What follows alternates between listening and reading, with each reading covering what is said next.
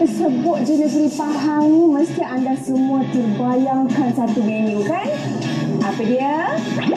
Betul, patin tempoyak. Sissy yakin ramai yang akan datang ke Kuantan Pahang ni semata-mata untuk cuba menu tersebut. Apa lagi? Ikutlah.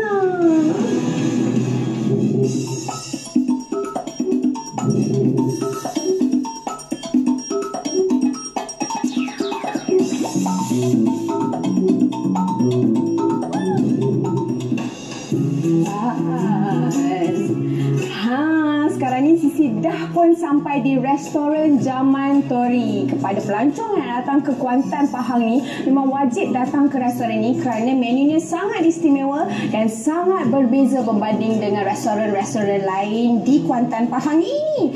Jadi Sissy pun nak tengoklah apa yang istimewa sangat. Tapi sebelum tu, jom.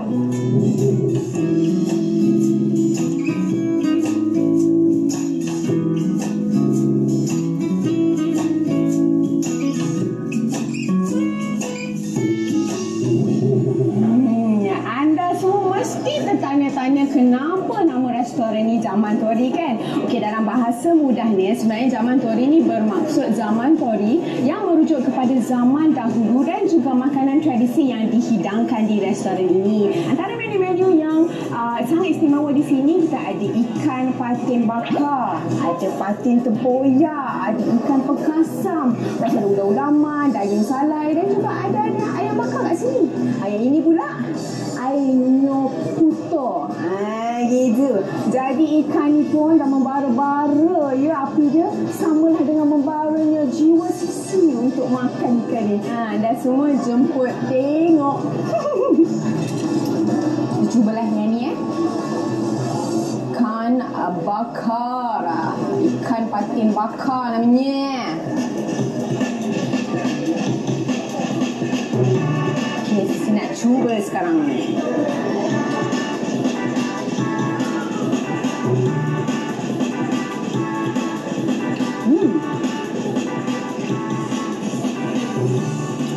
Masih nanti kan Sissy nak cakap apa sebenarnya. Memang sedap. Dan bila dibakar di hadapan kita ni, memang lagi lah bertambah sedap.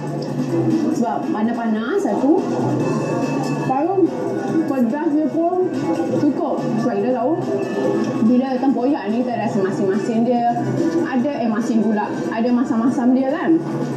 Jadi memang sedap. Banyak bakar. Sekarang ni Sissy nak cuba yang tu pula, patin tempoyak. Yang ni sepertinya macam di tengah swimming ya, tengah berenang. Jadi kita cuba yang ni pula. Dapat bahagian kepala ya. Kita ambil kuah dia sikit. Alamak, semimik ni Sissy makan.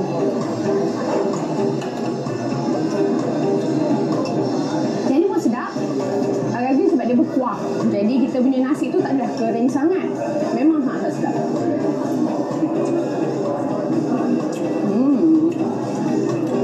Sebenarnya bila berkuah macam ni, Sissy suka hirup tau.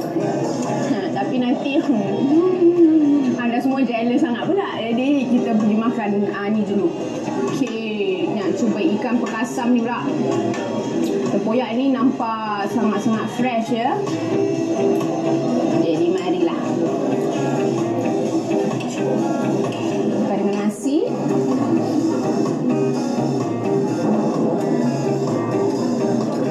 Sedap.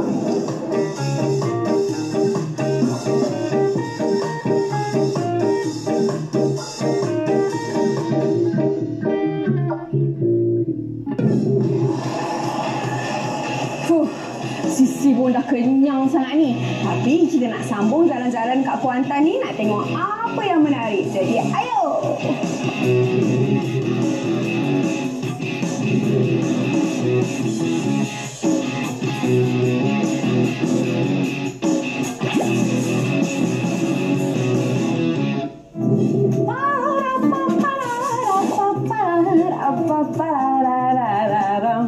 Baiklah, sekarang ni kita berada di kompleks Kompleks Bazar Serambi Teruntung yang terletak lebih kurang 2 km dari Bandar Kuantan. Jadi, kita nak tengoklah apa yang ada di dalam. Seru tak, Sissy?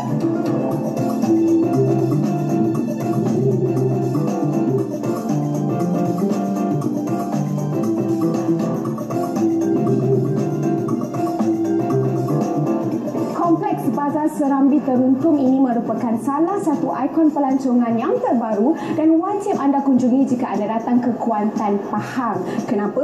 Sebab kat sini ada gerai makanan dan juga gerai jualan produk tradisional negeri Pahang dan juga pantai timur. Antaranya, kita ada puding raja, ada sambal hitam, kraft tangan, ukiran, tekstil, aksesoris wanita dan macam-macam lagi.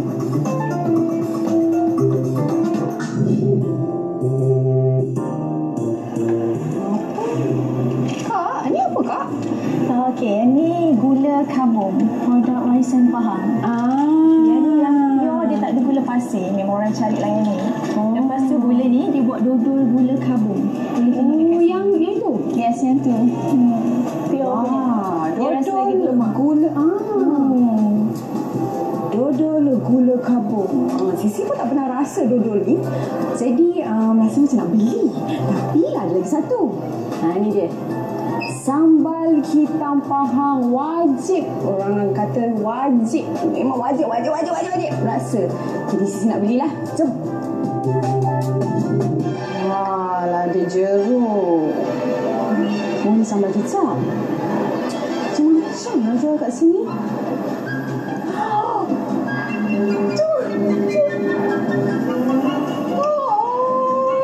Yang inilah yang Sissy cari dari tadi. Puding raja. Kena beli ni.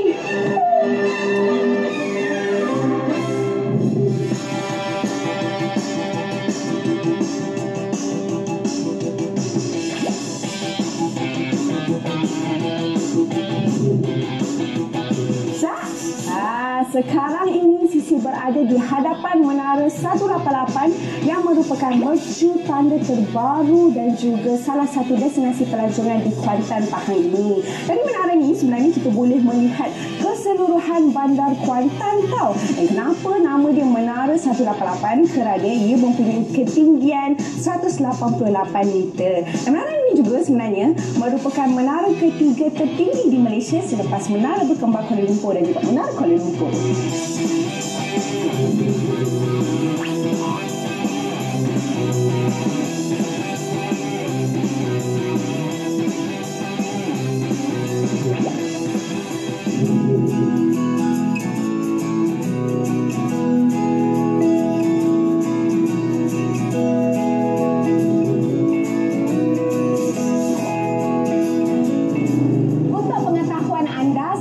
Bangunan-bangunan di belakang ini merupakan bangunan warisan bagi Bandar Kuantan, Pahang. Dan bangunan ini cukup popular kerana mempunyai sejarahnya yang tersendiri.